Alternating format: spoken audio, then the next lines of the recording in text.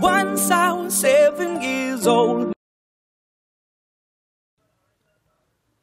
Since we now know the use of the push button, we can use it to make a quiz game show with buzzers.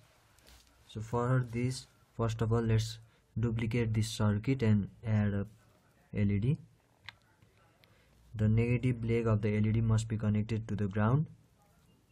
You can just copy what I have done here, and then the positive leg goes to pin number 5.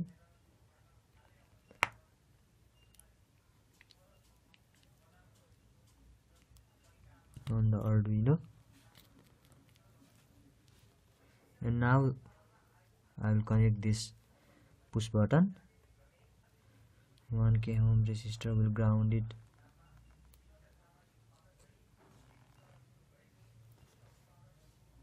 and then it must be connected to the Arduino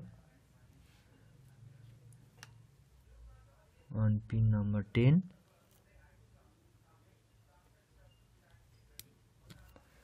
And finally, to provide it power, we have to connect the another leg of the push button to plus V.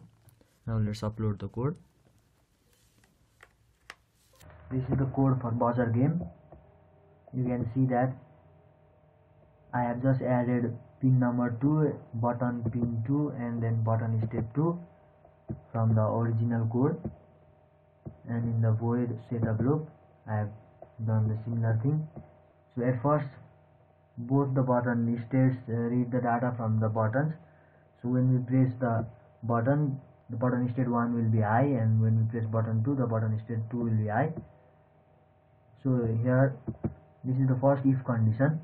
When button 1 is pressed but button 2 is not pressed, then the LED 1 and buzzer will make some noise, and this program will be delayed for 4000 milliseconds.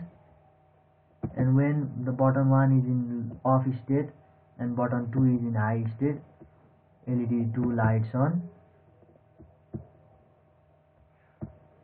and when both the conditions are false, LED 1 and LED 2 and buzzers will remain in off state. During the quiz competition game, when the first contestant knows the answer, he quickly presses the button, and the second contestant can't press the button. And after 4 seconds, the program restarts, and then if the second contestant knows the answer, then he presses the button, then contestant 1 can't press the button. So you can see we have our mini buzzer quiz game show. I hope you enjoyed this video and learned from it. So if you like this video, then please don't forget to like, comment and subscribe. Thank you.